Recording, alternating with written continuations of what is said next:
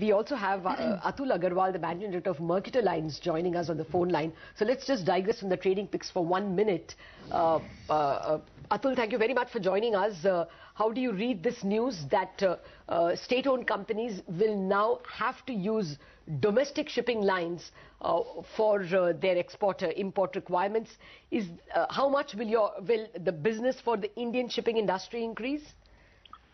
We are hoping that this measure will support the Indian shipping industries in a large way, because currently Indian shipping companies carry less than 10% of the Indian cargo. So we have requested the government to allow us to carry far more cargo than what we were doing earlier. So this should be a big boost for the Indian shipping companies. And the government is also promoting coastal shipping, coastal transportation of cargo by sea in a big way, which we are thankful to the government for. And we see that the fruits will bear fruits in the near future. But it's not a done deal yet, is it? It's more in terms of something the government intends to make as a rule? Well, we have requested the government, and the government is looking at it very seriously, and we are hoping that it will become reality very soon.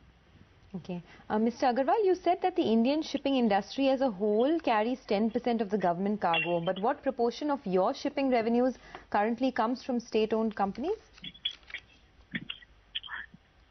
Yeah, the revenues from state-owned companies will be roughly like 50%. Okay. Your revenues, 50% come from state-owned companies? That is correct. Okay, now if it is 10% and it rises to 50% for the industry, can you give us a volume increase? What is the volume now and what will 50% mean? 50% would be a large jump in the total scheme of things. That will mean Indian shipping industry also has to grow. It will not happen this will happen only gradually. This cannot happen overnight, because the Indian shipping companies will also have to expand, buy ships. But once we get cargo and we get fixed employments, then obviously we have the ability to borrow money and buy ships.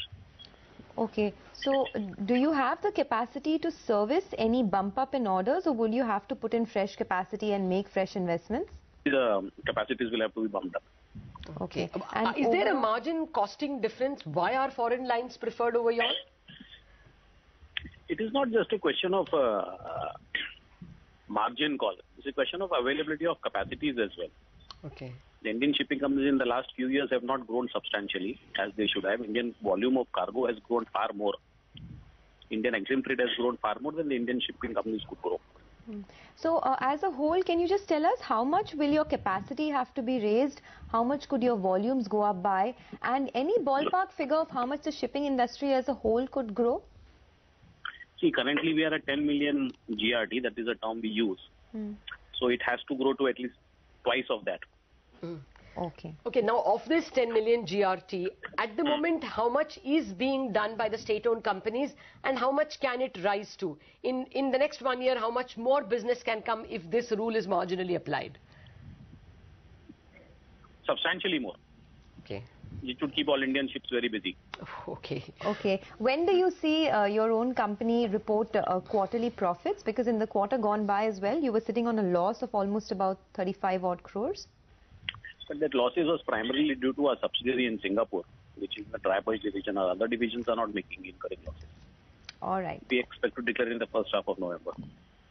Sorry?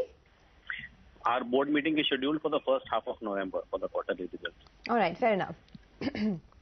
Thanks for joining us and taking us through that. So that's the word coming.